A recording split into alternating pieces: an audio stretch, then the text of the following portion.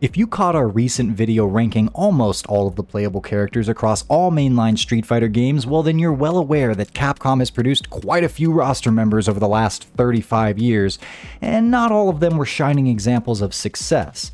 Some were though, and I'd argue that the single most powerful addition to the franchise in recent years, maybe since Street Fighter II, has been the sensual, sadistic, and sinister spider, Juri Han. With the perfect combo of strength, sex appeal, personality, and feet, Juri became one of the most beloved Street Fighter characters seemingly overnight once she made her debut in Super Street Fighter IV. She was brought back in Street Fighter V as Season 1 DLC and was one of the first revealed characters for Street Fighter VI. And given her overwhelmingly and continued positive reception from fans, we'd be more surprised not to see her appear in any given new Street Fighter game at this point. But who is Juri really? What are her motivations and where does she come from? We can take a look back over her canonical story for answers, then set eyes ahead to predict what Capcom could do with her in the coming days as we cover the full story of Juri leading into Street Fighter VI. The story actually begins some 10 years before the events of Street Fighter IV, where a 15-year-old Juri is growing up with a relatively normal life. She's a bit of a taekwondo prodigy and has a loving mom and a dad, the latter of which is a big deal lawyer who specializes in criminal prosecution.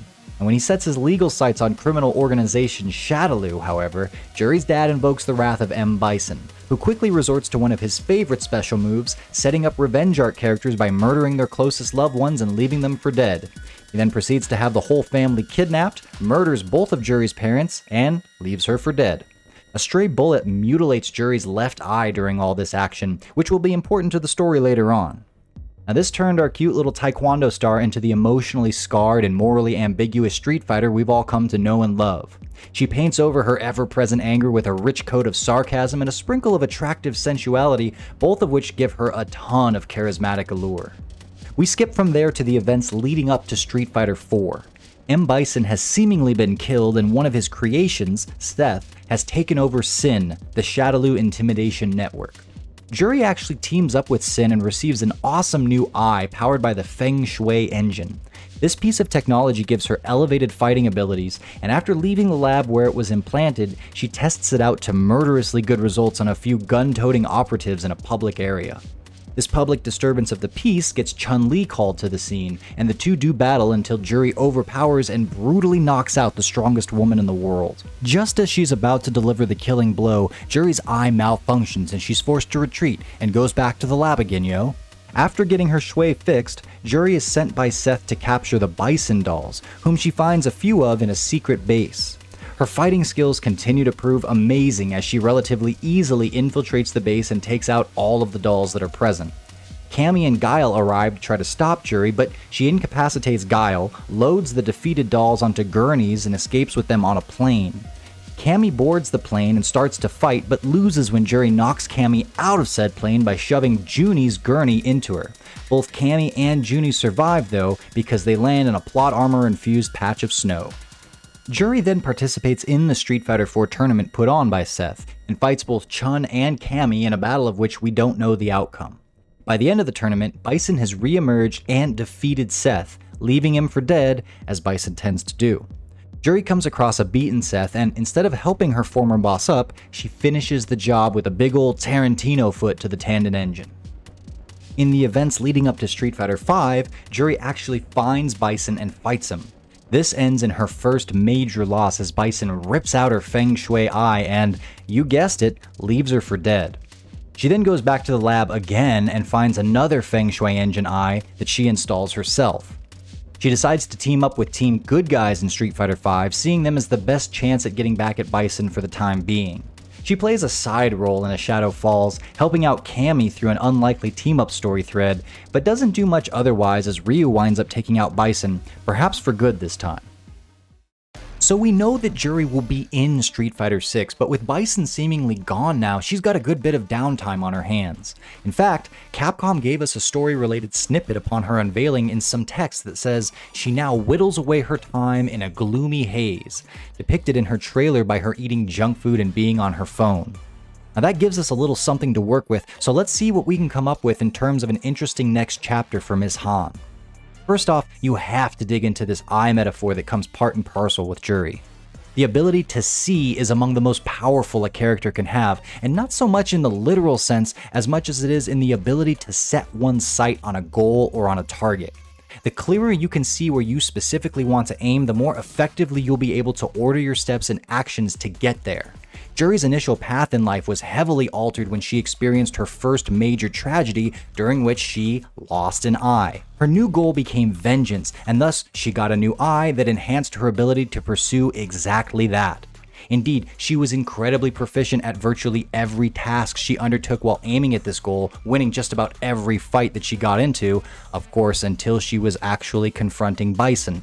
She wasn't able to obtain her vengeance, and perhaps we could read this as the story telling us that there isn't actual satisfaction to be found in revenge. She gets yet another eye at this point, and though she does technically still help take out Shadaloo by proxy, this feels a lot more like Capcom just wanted to give the character something to do during Street Fighter V, as opposed to a strong, important story thread. She isn't the one who gets Bison, and now, instead of any kind of aim or a goal, she's left only with hedonistic and rather meaningless pursuits, which is exactly what Street Fighter VI art director Kaname Fujioka tells us in a Game Informer interview. This time around, I had thought of what is her personality when she's not taking on these odd jobs, and what does she do during her spare time, says Fujioka. It led to this person who maybe doesn't live the most healthy lifestyle, who's just always on her smartphone, and she takes pictures of enemies she defeats and shares that on social media. Eating a lot of junk food and candy, and probably not the most social person. We thought that maybe she would have created a bunch of bad habits where she just uses her foot whichever way she wants and picks up stuff. This would naturally lead to a sense of nihilism and lack of purpose, and therefore we might see the darkest part of Juri's timeline yet. If she's just aiming to do the things that she finds immediately amusing, it's likely going to involve maiming, hurting, and/or killing with little to no discrimination. She'd embody chaotic evil, much like the Joker from Christopher Nolan's The Dark Knight film, and paired with her formidable physical ability, that's a scary thought. Capcom has kept Juri from ever going too far into either the good or the bad camp. Her Feng Shui engine is marked by a yin-yang symbol, and I'd imagine they'd want to keep that going in Street Fighter VI. For our take, she starts the story in some kind of an underground fighting ring where she gets her kicks by beating the living hell out of any and all comers, but is finding the returns to be increasingly unsatisfying. While in this seedy environment, she hears about a particularly heinous plan from the game's main villain, likely to be JP, and though she has the chance to stop it right there and then, she chooses not to because she simply doesn't care. The catastrophic events begin, and Juri does her best to ignore them, but this is becoming increasingly difficult and impossible to do as more and more people are affected and things get closer and closer to home for her. Juri decides to simply flee and take a plane to the other side of the world, but is confronted by an old rival, Chun-Li, just before she's able to take off. Juri is something of a mirrored and twisted version of Chun, as both of their fathers were killed by Bison at crucially young ages, both were motivated by revenge, and hey, both tend to favor kicking techniques when they fight. The two could have a big showdown rivalry battle where Chun ultimately communicates how she's found meaning in the opposite path Juri has taken, namely by helping others instead of hurting them, and scores a clean hit that wins the fight and damages Juri's eye yet again.